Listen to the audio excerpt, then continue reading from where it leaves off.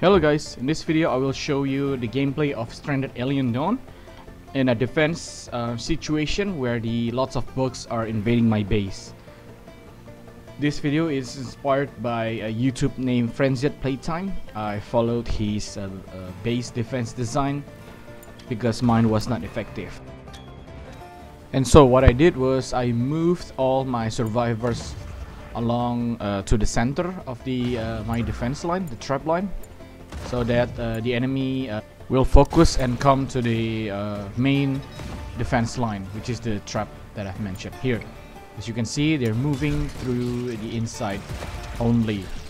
So this is the killbox zone where all my survivors and turrets unleash their bullets on them, on the enemy.